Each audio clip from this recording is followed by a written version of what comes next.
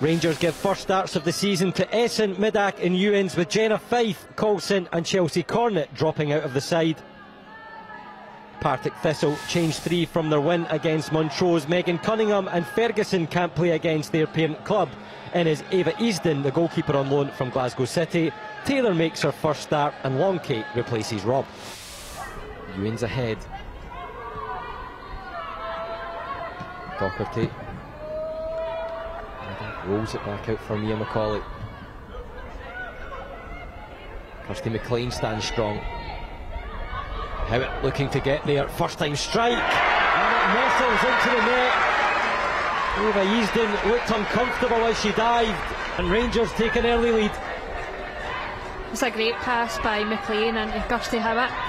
And Kirsty Howitt takes a shot on early, which I don't know if Easton's not expecting it, but she seems to kind of lose her footing almost, and it floats in under her. I think she'll be disappointed that she's lost that goal, particularly from that angle, but Kirsty Howitt won't be caring. Brought down by McCleary. Lachlan looking to get in behind, clipped up, Easton pushes it away, and Hardy strikes, and it's high and wide. That was an important touch from Ava Easden. It's great play, driving into the box, really positive by McLaughlin. Great clipped cross in towards the back post, and Easton does so well to get a hand on it, and then it falls to Hardy, who some control with her heel, and then you expect her to hit the net with it, but fires it over. McCleary, can she catch Partick Thistle out? Now it's on her left, she takes, charge down, Middack. Kirsty McLean, Thistle have a player hurt. McLaughlin aims for the byline, the cross again, and header over the bar. It's a great cross in. I actually think McCleary's coming down the way when she meets it, and that's why she can't get the connection on it. And it goes over the bar. I think she'll be so frustrated with herself. We'll be seeing that when she kicks the post, but it probably really should have been a goal. It should be 2-0. McLaughlin, that looks well weighted for McLean. Kept in. 4 in the box. McCauley will cross towards Hardy, and then McCleary, and Thistle get it clear. A strong stop from Ava Easden, and the second line of defence there to get it away. Rio Hardy just didn't know where the ball was, she couldn't get it out of her feet.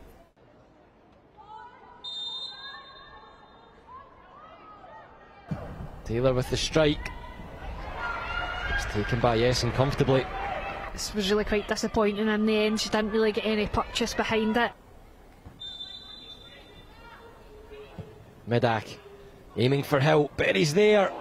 Comfortably taken by Easden. That's an important save. It is, and it's a floating ball in and she gets her head on it. It's just probably not enough pace in the cross for it to generate any power in the header. Hardy, good work. Berry slips, Hardy searches out Kirsty Howitt, who touches, and great defending. Somehow Emma Lawton clearing on the goal line. It was a great ball in, first time pass in by Hardy there to Howitt, and she can't get it down. And you think Lawton's done enough to clear the ball, and then it falls again to Kirsty Howitt, and somehow she's in the right place. Really good stop on the line. Clipped up, drops for help. Now McCleary, and pushed away onto the top of the net. The home side pushing and pushing now. And this is exactly what Partick Thistle don't want, is this period of pressure for them. They need to try and defensively stay strong, but what a header it is. And for Hill with the header off the crossbar, and the whistle blown for the foul on Cara Henderson. Yeah, it's a great delivery. It's obviously a foul in the box. Catherine Hill rises highest and heads it off the crossbar, but Partick Thistle just need to regain their composure here. Taylor for Rob, lifts it towards Cara Henderson, just can't get there. She gives it everything, doesn't she? Throws herself at it to try and get anything on the end of it, but Nicola Docherty actually does defend well. I thought we made hard work of it. I don't think we moved the ball well enough, particularly in the first half. I thought we had a few moments where we looked convincing on the ball, but overall I thought we were not as sharp as we should have been, but they were really organised, and I thought we played into their hands a little bit with that.